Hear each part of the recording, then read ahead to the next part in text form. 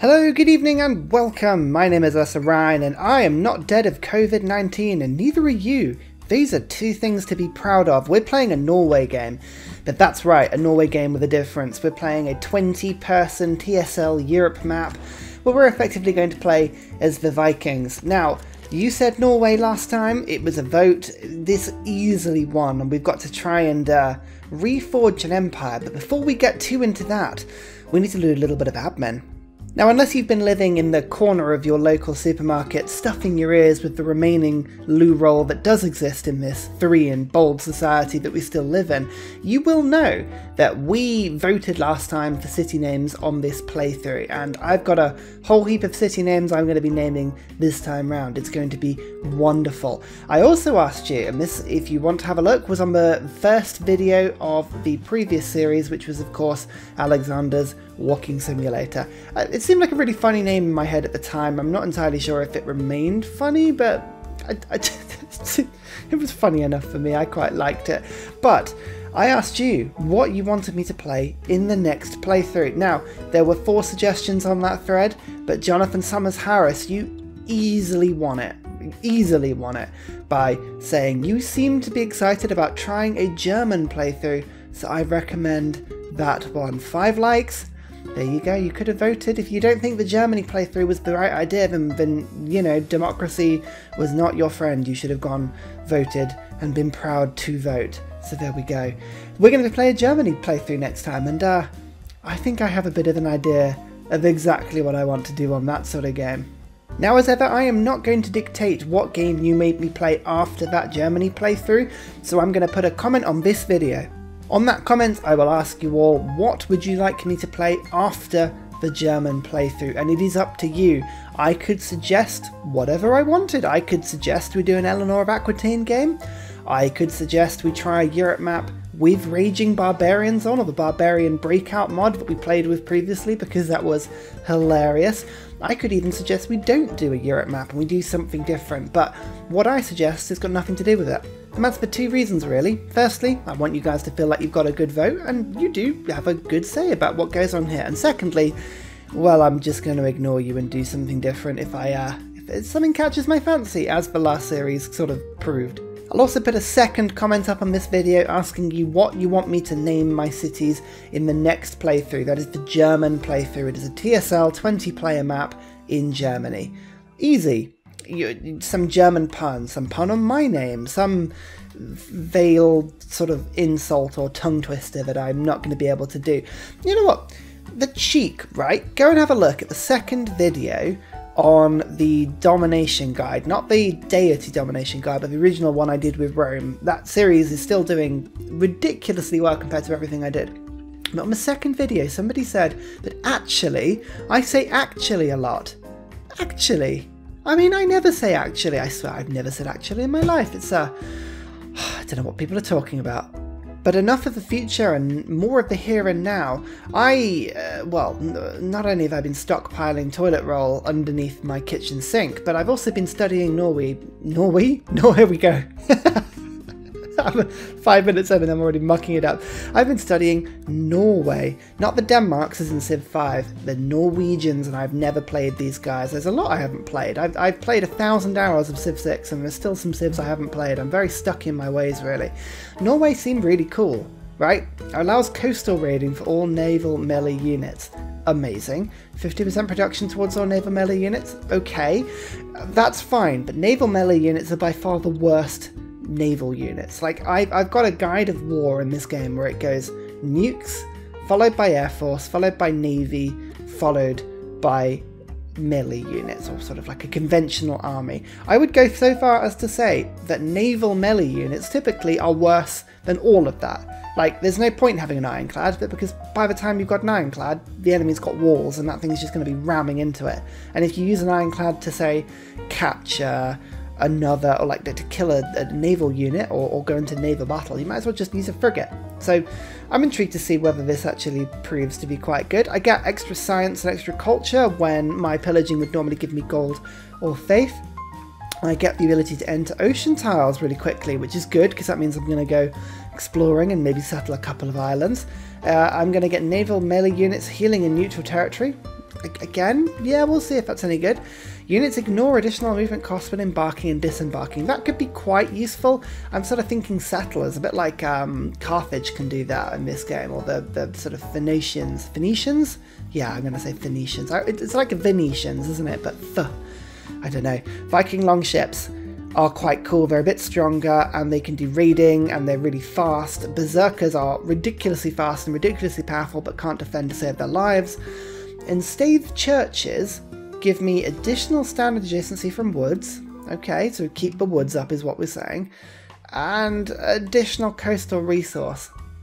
I wasn't really going to go for a religious game, but that extra coastal resource? Yeah. That could be good. I mean, I don't know if I'm really going to have too many coastal... I mean, I guess these two are coastal resources. I've got some stone. I've got the rice. I don't think a wood counts as a resource, does it? If you know what, it might actually tell me if I go resource like that.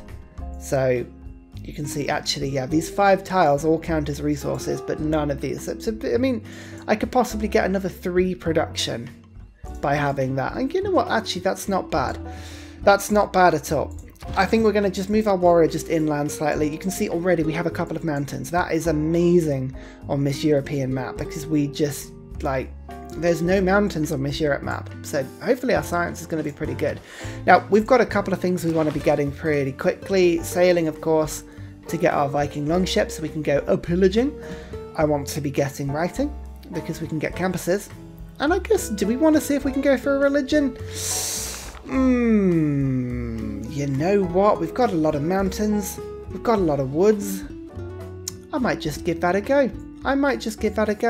You know what? I actually think, now I thought about this, the Nile has the same problem. There is a river here, but you just can't see it. Like, at all. If I go on the settler tab. Oh no, that's not going to be helpful at all. Come on, give me the fresh water. I swear, is that not a fresh water thing? Just press all the buttons. No, I'm not be able to see it. Okay, cool. There's so many things now. There's 20 people. And profit points. You know what? I might be able to get a great profit, but I've really got to beeline it. So let's go for astrology, and let's see if we can just jump straight on it. I'm also going to get a couple of scouts because there's going to be a ton of tribal huts in all of the unoccupied space in Russia, and we're going to go head over that way. Now, in terms of my style, I know I've got Sweden on this peninsula, but really that's kind of it. These are our threats. Sweden is our threat, and being honest with you, Sweden shouldn't be that aggressive. Although this is Deity AI. I should just sort of say what I'm using. These are all my mods I'm using. I'm just going to do a quick scroll down. You can pause at your content. At your convenience and have a look. Deity difficulty, online speed. Why do I play on online speed? Well, it's not my favourite, but quite frankly, it's the only thing I'm going to be able to play that I'm going to finish within the next sort of 2 years. I don't normally rush an immediate settler, but you know what? I'm going to do it. We're going to go for it, and I'm going to force myself to sort of produce a bit faster just so I get it.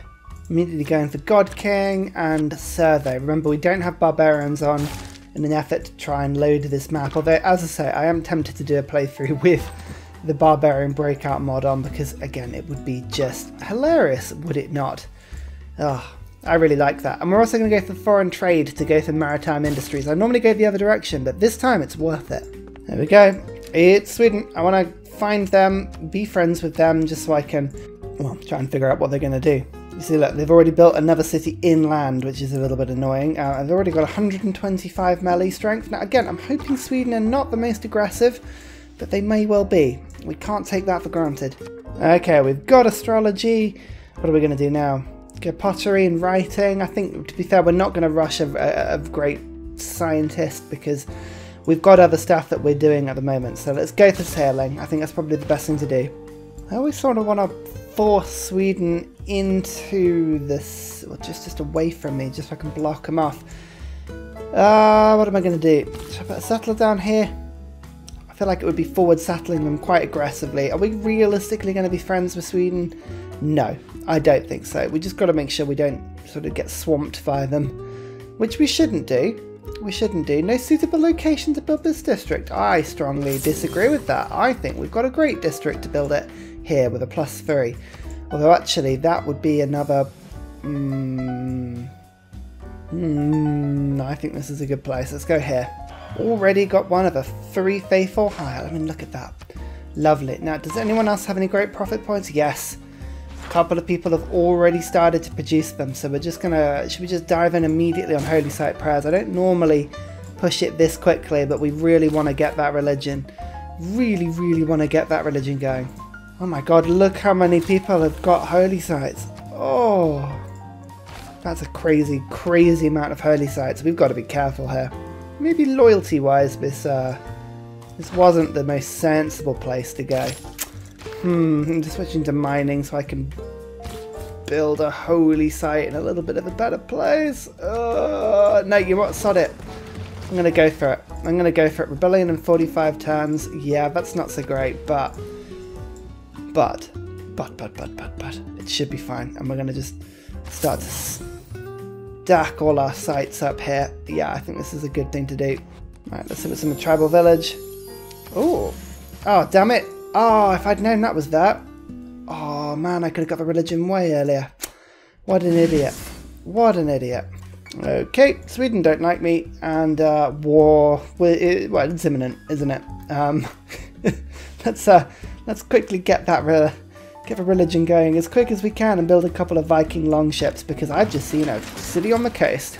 How is somebody getting 6 points per turn already towards a religion? That's just mad. Oh my god. Oh, anyway, we're on 27 points, which means someone's going to nip in ahead and grab it unless we do something drastic. Now, typically all the ones I wanted are gone. Dance of the Aurora is gone, which would be giving us some amazing adjacencies because we've got loads of tundra.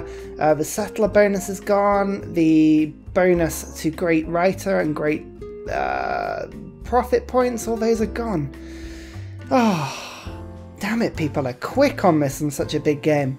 Never mind. I think, should we go camps?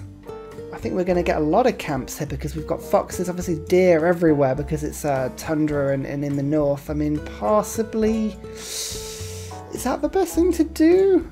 I think it might be, you know, because we can't even get a builder going. So, yeah, but I promise I just don't have a builder yet anyway. Oh dear, oh dear, oh dear, oh dear, oh dear, oh dear, oh dear, oh dear. I don't know what to do. I don't know what to do. I think it's going to have to be camps, isn't it? I think it's going to have to be camps. I'm going to immediately switch to urban planning and maritime industries because I'm just going to make a load of boats. Now, as soon as I've got my religion, I really hope nobody's got this religion just yet. Somebody's going to get it. 8 points! 8 points per turn. How are they doing that? That's mad. Absolutely mad. Oh, damn it. This city's on a lake. It's not on a... it's not on the coast at all. My longships will be useless against it, but I'm still going to send them anyway. Somebody got Catholicism beforehand, but that doesn't matter because we've got a religion. Oh, goodness me, this is wonderful. Right, let's get that religion down and quick, and let's build our first Viking longship because, my goodness, we need some military brawn. With only 3 turns of being able to afford a builder outright, we're going to do that. That's a good thing to do. I need to find where Stockholm is. Let's see what's in this tribal hut. It's a goodie. Oh, a new pop. That is actually useful. Oh, nice. You know what? I'm actually going to get a golden era, and that's amazing. I've got my own first seafaring boat. I've got a Viking longship. Oh, all of these things are just so wonderful. Where's my berserker? Is that the swordsman? No, it's not. Where's the berserker? Military tactics. Here. It's a melee class, 40 strength with iron. Okay. It's with iron. We've got to keep an eye on that. I think I might treat myself to masonry there to get some walls in the city that's adjacent to the enemy because, my god, that thing will die quickly if the Deity get hold of that. In the meantime, Viking longship, on you go. God, that's quick. In the turn it took me to walk my religion and I'm a great prophet over. Sikhism has already started to spring into existence. So we've got a bit of naming to do now. So first of all, I'm going to call my religion The Way. The Way. It's a wiggly line. It's going to be full of such glorious things as, well, we're going to get a lot of faith, aren't we? Do we want to be using that to buy troops? I think we probably do want to be using it to buy troops. So should we go feed the world? We want to encourage ourselves to do that. Yeah, You know what? Let's feed the world. That's wonderful. And why don't we treat ourselves to a bit of Crusade? I think we haven't done Crusade in some time. First of all, we've got no way. Then we've got yes way. You see where this is going. This is going to be a very long playthrough if you don't like this joke. God, in this day and age, every time I get a catch in my throat, I just think, oh my god, I've got coronavirus, I'm going to die. No, you haven't. You've got a slight catch in your throat. Oh my god. Oh, it's the nerves that get you. That's what it is. I've already rushed shipbuilding. That's quite a good one. Shipbuilding. I always get it wrong. That's what I think it is. It's clearly not. Forcing myself to build the shrines now because I never build the shrines. Shrines are just overlooked and underused in every game that I play. Let's use get the gold to get the builder because these camps are going to be glorious. My Viking longships are just sailing their way suspiciously round in this direction. Oh, hello. Naval combat units that enter adjacent plots are granted their next promotion. Oh, it's almost like they want me to attack Sweden. Lovely. I think that's Stockholm there, isn't it? Oh, no, that's not Stockholm at all. That's somewhere totally different. What about this tile? That's Stockholm. Okay, so Stockholm is definitely on the coast. At least one city is on the coast. Few. Now that we've got masonry, let's get pottery going. This is, so far, this is a good playthrough for me, but we haven't yet really been tested. This is good so far. This is good. I like this output. We're just, you know, the naval units will come in handy in a little bit. Yes, I know that we've got, you know, we haven't got many naval targets at the moment, but they will come. We are going to have naval targets because I seem to remember this, yeah, this whole sea is free, so I can pretty much just go and attack Amsterdam if I want, or anyone that's got a, well, anybody on the coast really. Look at that, 3 food, 2 production, 5 gold. What a tile. And I'm going to actually bother to build a road. Look at this. Ah, infrastructure. I never do any of this stuff. This is brilliant. Germany, they start very close to Denmark. I guess it is an adjacent country, but there we go, Berlin. Not on the coast, and that's what we need to remember. Not on the coast. It's not that I'm judging people as to whether they are or aren't on the coast, but that is the only thing that matters to me. Where are you going? Where's your settler going? And where is this archer going? Because both of these things are of intriguing quality to me. Now, I'm just about to stick this shrine down, which gives this city a lot of extra food. Food means that I get a lot of extra production tiles. So I'm hoping Yes Way can stick up a wall. Yeah, 4 turns of wall. That's not too bad, actually. Oh, they've gone for me. They have actually gone for me. That is a surprise war that is of no surprise. The only problem is that they've got a lot of archer units, but the good thing about archer units is that they're not very powerful against cities, so I just got to be a little bit careful. Hopefully they'll settle in all of the nice spots for me, which means I can then just sort of take their cities. I've got writing on the way. I just built an extra settler. I just managed to pop in there, which is a really, really good one. Monumentality, I can actually use my faith. Yes, I might do that. I might use my faith to purchase things like builders and settlers. That's probably the best thing that I can do. Yeah, I was going to get Exodius of the Evangelists, but unfortunately they've attacked me a little too early on that one. Oh well, what are you going to do? What are you going to do? But it means I can just sort of buy settlers now with some faith, so that's a cool thing.